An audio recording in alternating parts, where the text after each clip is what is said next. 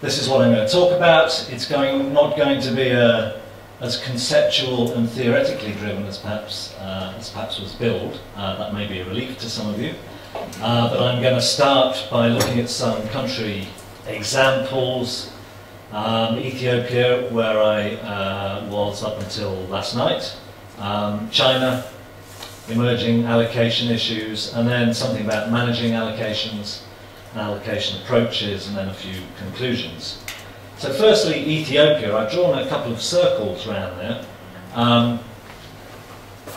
I also, I'll speak loudly, brought a copy of the esteemed Ethiopian Herald, which I bought on Sunday.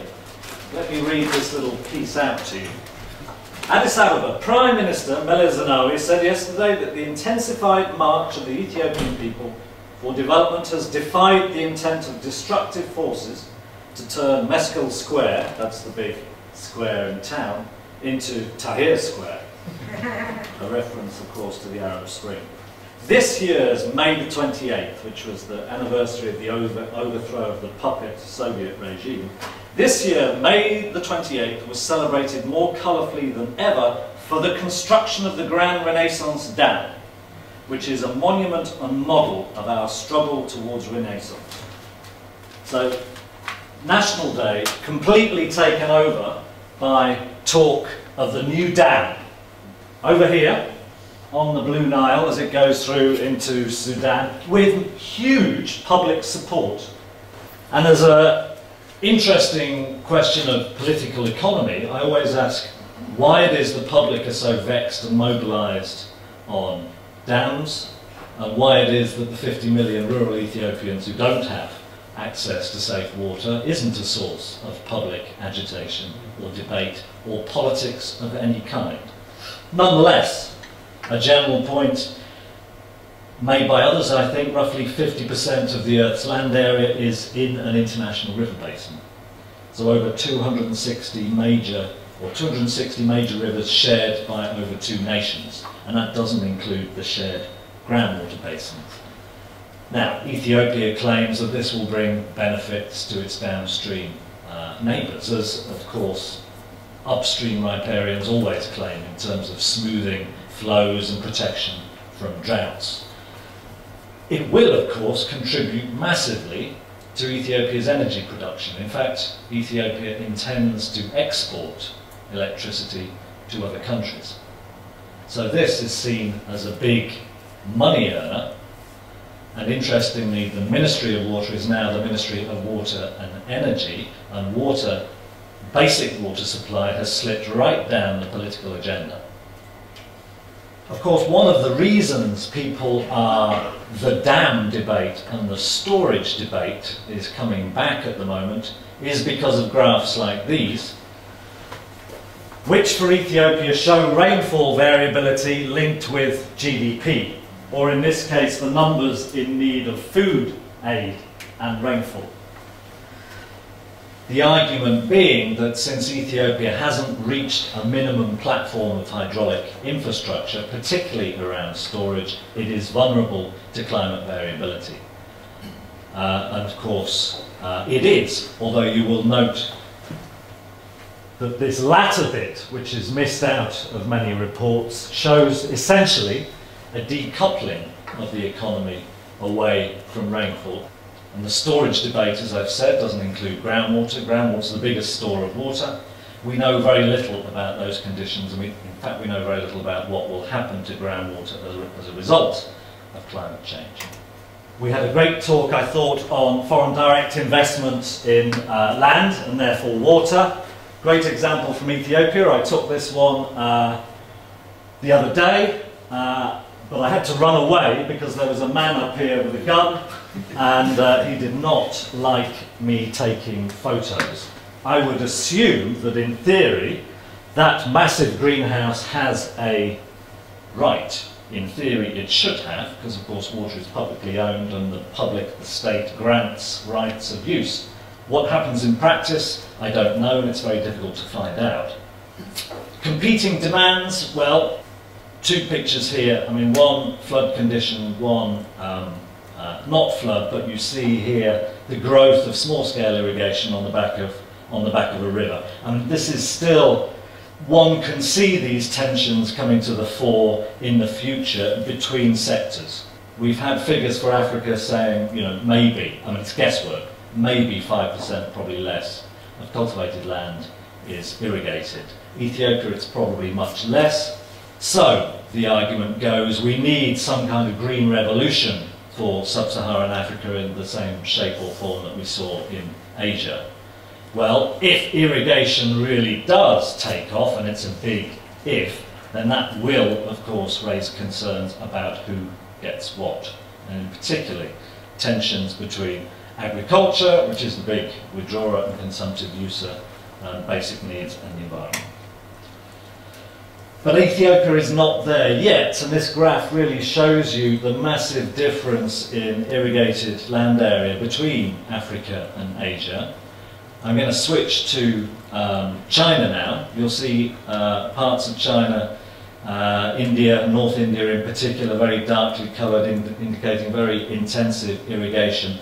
And here the big allocation, or the big management challenge, is really not around the development of water to meet basic needs, as it is in, arguably, sub-Saharan in Ethiopia. It's about agriculture and how it loses market share to other sectors, as it will inevitably have to do. Agriculture in China takes around 70% of water. It's the biggest consumptive user of water, and there is a lot of innovative work going on at the moment, looking at ways in which farmers' incomes can be protected and production can be maintained, because China, of course, has an unwritten policy of maintaining 90–95% basic self-sufficiency in grains. How to maintain rural incomes and farm production while liberating water to other sectors. Now, how does it do that? Arguably, China is, in a way like India or some other parts which have experienced a real boom in irrigation, a victim of its own success, in that irrigation development has been so phenomenal, particularly since the advent of motorised pumping, that the environment has not been considered a legitimate sector or a legitimate user of water, and we now have these tensions between growing urban areas and industrial users in the new economy and the old users in irrigation districts in particular. So this irrigation district, which is only something like the third largest in China, would irrigate a good chunk of Germany, put it that way. I mean, these districts are massive and take several days to drive from one end to the other. I mentioned the China as a victim of its own success. I mean, you can see this if you look at what's happened to the Yellow River, when in 1997, I think it was, it actually stopped flowing to the Bohai Sea. And this became something of an emblematic event. Now, the cause of this, some of it is climate related, but the major cause of this is irrigation withdrawals. Increasingly towards the latter half of the 90s, it's urban and industrial use. And that environmental flow, which previously was seen as an illegitimate residual, is now really coming to the fore, because, of course, when the Yellow River doesn't flow, it carries a lot of sediment, 10 times more than the Ganges. It builds up and you have water levels 2–3 meters above the surrounding population. So massive flood risks. I'm going to talk a little bit about, briefly, about the allocation system, because in northern China you actually have a lot of interesting experimentation around allocation. It's based around rights. Any talk on pricing, trading, technical measures we heard about, administrative rationing, is predicated on having a basic system of water rights in place that define, through a planning mechanism, how much you have to allocate, and through a regulatory mechanism, how much you're going to portion out to different users, and which instruments you are going to allow to function to allow some shifting of water around the edges. But the basic system of water rights has to be in place. And you can see how it works out in China. Inner Mongolia. So this is done through a river basin master plan. Inner Mongolia has 58.6. That's probably million cubic meters. It could be actually, yeah, million cubic meters. And these are the other regions and the provinces. And this is defined in an allocation plan that is adjusted annually according to prevailing conditions. So that's a formal right for an administrative area that feeds down, in this case, down into an irrigation district. I'm just looking at the irrigation district now. The legal part and the volumetrically defined part ends here. This is the formal right. Anything below this level has to be allocated through contracts and negotiation because, as the previous speaker outlined, individuals in most rural areas and on most surface water irrigation schemes do not have volumetrically flexible flows that they can turn on and off. It isn't a question of whether you agree with pricing or whether you don't. It's a question of irrigation schemes not being designed and engineered to deliver flexible flows that confront farmers with marginal costs. It's just out. So find another argument and another method and look beyond your usual Global Water Partnership toolkit, is my argument. So formal rights down here, contracts and claims down here, and whether the claims of a household are met depends on membership of the Water User Association. It's not a legally defensible right, but it is still a right. So you have public sector ownership, public sector allocation up to a point, and then contracts and claims from this point onwards, but not based on direct volumetric allocation. That's the surface water picture.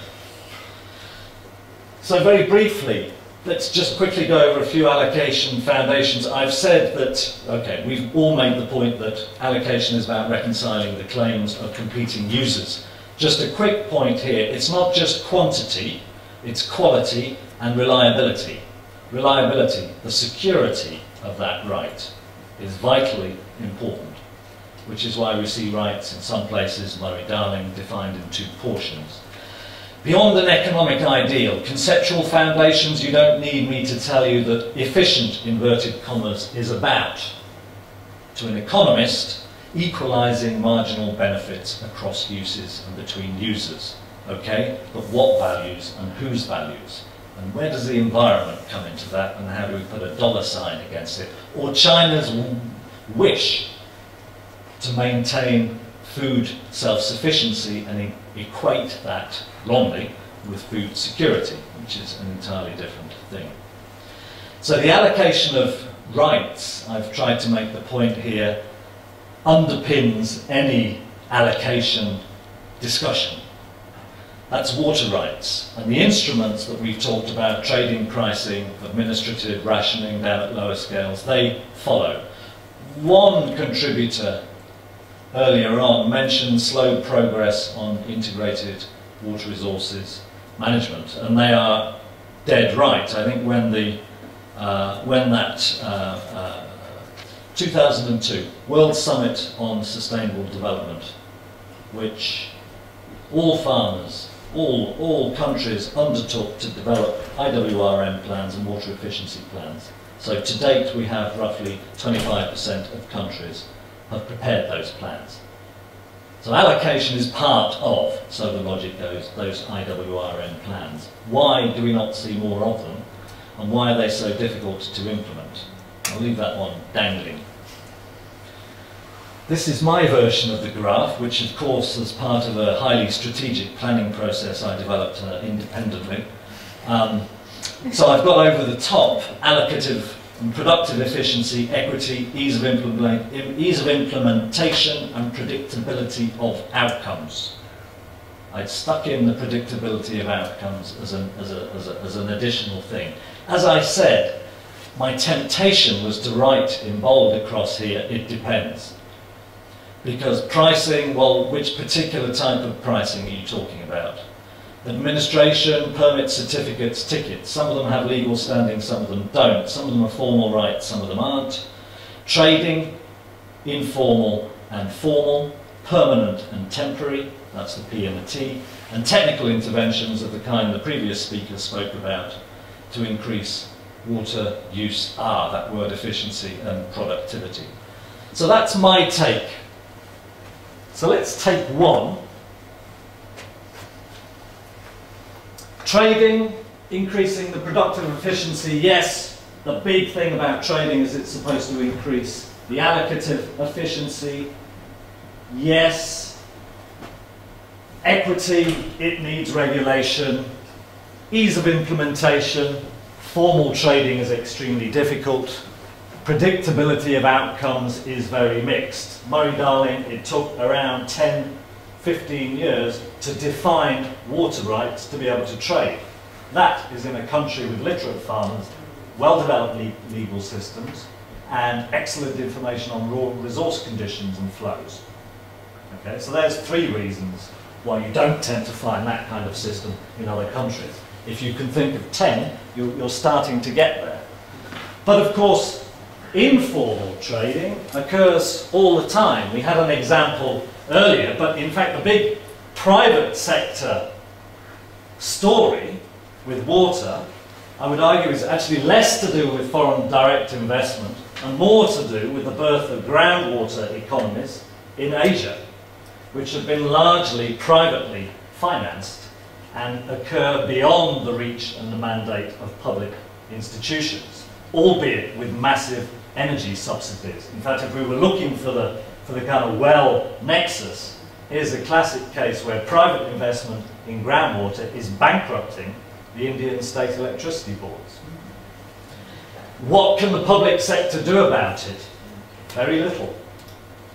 Our models of water resources management here are predicated on having easily identifiable small numbers of users. But hang on, there are 4 million small farmers on the North China Plain. How on earth do you monitor and regulate the activities of 4 million farmers, each with less than 2 hectares? If they had less than 2 hectares in the Murray-Darling, you wouldn't bother with them, because they would just be small, insignificant users. The problem is, in the North China Plain or India, those small users account for all of your water withdrawals. So that's the management, that's the size of the management challenge. So we have to be a little bit cleverer about trying to think what to do about it, and sometimes simply recognise that managing water through these kinds of instruments in some areas and with some users is basically going to have very little traction, and we should be looking at other means. Discuss. Here's a groundwater economy. I won't dwell on it any longer. This is North China. This is only 15 years old. Massive irrigation already. Metered farmers. Now there's a real rarity, but in this case we put on water meters. That gives you some idea, a table a little old now, of the kind of challenge you get with groundwater just in terms of annual abstractions and the numbers of users and the differences you get between countries. And of course, in North China, water is publicly owned, and theoretically the state grants use rights. De facto, it's privately owned and privately managed. So conclusions, scarcity versus security, we could discuss. The problem with scarcity at the moment is it's become a little bit too physically defined. Scarcity isn't. Competing claims, I've mentioned this quality and reliability issue. I've said allocation. If we're looking at that, we need to perhaps distinguish between the fabric and the instruments, and the fabric is having a basic water rights system in place. In practice, you get mixed systems. It isn't pricing or trading or allocation licensing. You have different things going on at the same time, but an allocation licensing system underpins most good systems. And finally, on a point of political economy, water resources management literature is full of stuff about what we should be doing to improve allocations or improve the efficiency of use. We seem, to my mind, to have yet to learn the difference between what should be done and how an ideal model looks like on what can actually be done, which is determined by political feasibility, administration, basic logistics. Thank you.